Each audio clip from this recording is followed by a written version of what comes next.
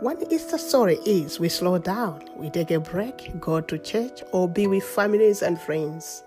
I wouldn't comment much on Easter eggs and bunnies, since where I come from, those stories were never shared by Grandma, Anganga, Apia, Mapwe on those starry nights under Bakajere tree. But the main Easter story among many sounds like the one below. The role of a father in every person, born of a father and a mother. On this broadcast, we'll share a poem about fatherlessness. Around the poem, we'll reflect on fatherlessness and its impact on people, whether from rich or poor background. For the aspect of lacking holistic fatherhood input, class or money is not the main shield. Seriously, in the story of Jesus dying on the cross, how does it relate to fatherlessness? I am glad you asked. The answer to this is, even when the all-knowing one, omnipotent one, the sufficient one, when life was fading, his breath fading away, he cried out to his father. Isn't that what we do when life is tough? When children in danger, they call out to a father or a mother, don't they? But what happens to those who have never known a father, or fathers who have passed on, or a father who is there, but as from the east, from the west, that's how he is emotionally with his children, very distant. Hold on. Why are you putting pressure on fathers? They are doing a grand job under the pressure we are already in. Please wait, slow down. Don't hit the stop button. If on this matchless poetic show we are talking about it, that means we have invested our interest in it. And every word is our way of cheering them on. And it is also an add-on to the roles fathers play in lives of children, whether biological or adopted. Our words, in a way, are like auxiliary gears to the noble duties carried out by fathers. So on today's Matchless Poetic Makeover Show, Episode 5, in the series of Who Will Be There, would like to highlight the issues of fatherlessness, share some poetic prudence on how to rectify it, and solidify the fatherhood backbone. We are going to do that through a discussion of a poem written by Gertrude Gift Kadzua, a blogger of Matchless Poetic Makeover on matchlessprudence.com website. Here is the poem. Innumerable questions, but none to answer under the thunder of the brutality of the cross. A call out to his father, who seemed very cross to draw close as a snatch of his only son from the jaws of death. He cried out to his father to be a bulldozer to the Roman soldiers on a mission not any other but the crucifixion of the Lion of the tribe of Judah. But like a band of unprepared invaders in the camp of valiant warriors, they became like a faller, no feathers after a ceaseless attempt for freedom from snares. He's not a mere survivor, but the risen one, a rescuer, redeemer, savior, and friend who did the will of a father. He gave his life to save another. But many are on the bare floors, or carpeted fair grounds, milk-watered or cracked throats, since for every drop of water they need a plea for the divine to create oasis. Those in the prestige lecture theaters, or those their science labs are but a nightmare, for even a mayor bigger is rarely there. Those in executive board chambers or wanderers on the street, not because they were not once among the university elite, but life parades them as unfit for the executive seats. For they don't know executive signposts, for it's no longer interviews that can hand them the post. But all these come from all the corners of the globe, their backs in sackcloth or fair robes. But they all face one unseen robber, invisible fiends with legs like starfish, furious and valiant like arms of whirlwind, all around their heart spears, daily rattling, deflating their emotional and psychic cupboards, because that is lobe, were just trickles to build the inner citadel with every following fountain of healthy emotion on solid rock, incalculable questions, unheard tears, unseen groans. They all yearn Father, they ask, why have you forsaken me? Not latest fashions, not mansions of elegance, but something deeper to lunch on. For vampires of hope, they come and suck.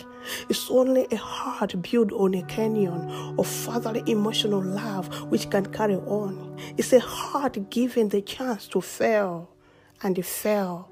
But then a great light is on of you can sail again. We are always a flood on from the word God, from the nursery. When life is like pain after a major surgery, one goes not to an infirmary with no injury, but an ceaseless inquiry when the father wasn't taken, but life seems to have overtaken. An emotional mass of confidence and security shrank, leaving one like forever in lack, whether in a palace or slums, not because life the father plagued, but life created an emotional bankruptcy and a psychological insufficiency, and lives many with a heart of orphan, a heart which knows not the true love of Father, unless the Savior of the world into his hand, their hearts they surrender. Thank you. What am I saying in the poem? Through this broadcast, Majesty Poetic Show, we share stories of real people with real life issues. Our uniqueness is we don't cover issues here. Instead, we peel layers which cover real issues.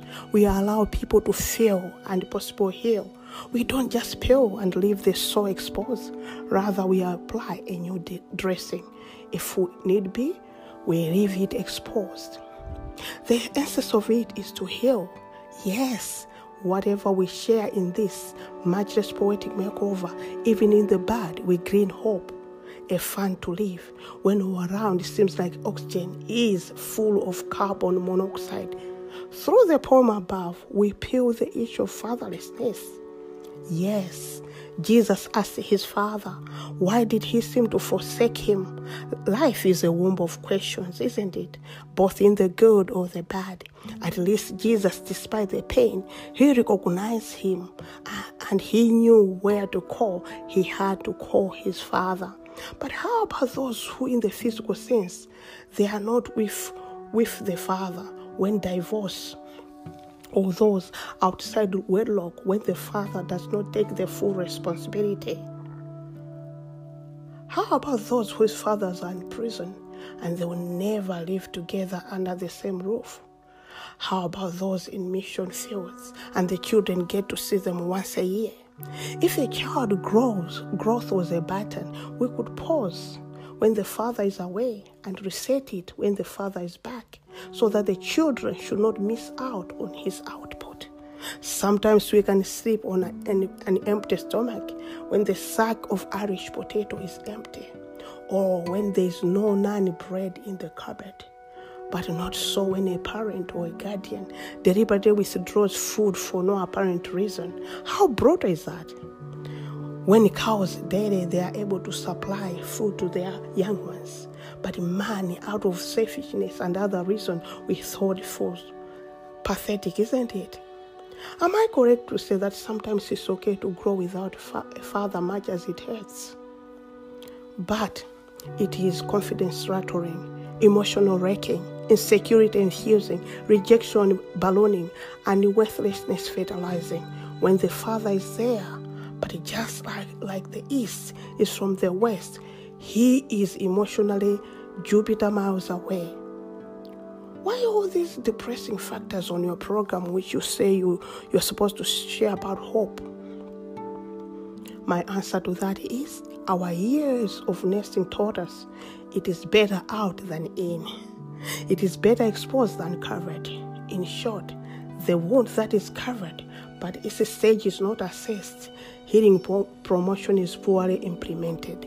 Likewise, fatherlessness is a global pandemic. It affects all classes, the young and the old. Sadly to say, some others can have an orphan heart, not because they lost a father through death or divorce, but the father was not there. He was emotionally distant. He provided gadgets, but not emotional gates to secure. He provided school fees, but no day did he take his children to show them fishing lines. For children don't merely yearn flashy designs, but how to hold a fishing line, because one day it will remind them they can still align when life pushed them out of line. Sometimes the father, he applauded their children when they brought back medals, but when their certificates were littered with rubbles of results, they were quickly scolded and discarded like rotten trapia. Never embraced them or assured them that life is not about exams. The grams of life is not measured in degrees, neither is measured by pounds of trophies they lifted, but rather, despite how many pounds of blows one receives, tomorrow that one he can still face. And sometimes even just mere hugs can assure one who has failed, one who hasn't done well, one who is covered in shame. He can be given an assurance that a mango tree is not measured. A mango tree fruitfulness is not measured in one season. Are we surprised then why sometimes we have many men addicted to work and they get one excellent appraisal report after another, but they are like a walking on slippery ice when it comes to being a husband or a father? Why is that the case? My answer to that is the only time, maybe the only time their father or mother gave, or pastor, guardian, blew a trumpet, it was only when they brought something good home. But every time when they lived in nothing but wind, hell broke loose. They went into emotional cycles of being owned and disowned.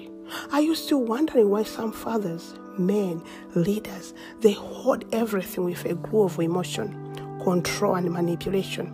Because the father was not there, or they were there just to meet the physical needs, but did not know how to hand over the emotional baton. How could they do it? How could they inject it in their children if even them, the only time that they were told they could see man cry, it was on a TV or on advert, because all along they were told that men don't cry. Or can I just say it here? 100%, it's okay, 100% for man to cry. Tears are rivers which should wash away the debris of pain, loss of business, wife, mom, ministry. I would rather create a river than a swamp of frustrations and pain to stay in my inner citadel. I'll leave this here. Some children, their home was a battle of abuse and control. In their bag, they collected the same sour grapes. As I wander up, these are my reflections. COVID-19 is a global pandemic. But before it could destroy man and his plans, before it could become ischemic, a mask was found as a shield. Washing hands became a must. Social distance is one of the rules that we all follow. Lockdown, despite its effects, we have all allowed. The vaccine is now being administered. But with fatherlessness, despite being a pandemic, there is still a long way for us to get on top of it. Why am I pondering? Why am I hammering about fatherlessness? These are some facts about fatherlessness. Children who do not experience the love of a father, they are more likely to smoke, drink, commit crime, become pregnant when they are teen, rebel, don't do well in class, and they end up in menial jobs and lead a poor life. Their chances of being stuck in the same social class are so high. So, is there anything that we can do? Yes, surely. Because I have seen coronavirus, devastating as it might be, we have a vaccine now. I am convinced that if all of us see the role of the father being crucial, we can join hands to overcome fatherlessness. So from this show, what are the prudence that I am sharing? I have lived 20 plus some years. One thing I know is mother's love is worth like $1 million, but the love of a father is a weapon. His love is an emotional muscle for every child, and this brings strong and secure leaders, both in suits or shorts. I leave you with the final reflection. In our small or big way, how can we reverse the spiral of fatherlessness and the life of living like an orphan, unloved, unaccepted, unworthy, unappreciated? To deny that I don't have a wound when one has a wound is not faith. Faith is to undress the wound, assess it, clean it, dress it, and then pray. Likewise, we can't deny the effects of fatherlessness and expect them to go away. But if we take the attitude, we are in all this together, surely we can rise above this fatherlessness pandemic. Yes, true, it is a pandemic, but it's not ischemic. Something can still be done. Thank you so much for listening to me. Up until next time, join us again as we share hope nuggets of life. And no matter what you do or where you go, don't forget to choose hope above fear, because it's hope that feeds into love, and a true love which casts away fear. And that casting out of fear can also help a man out there to believe, to cast out the fear that he can be a good father. I want to encourage men out there. Yes, you can be a good father to your own children, your biological children, but also to your adopted children, but also the other children that you find in the community. You can be a role model. Thank you so much for listening. Thank you.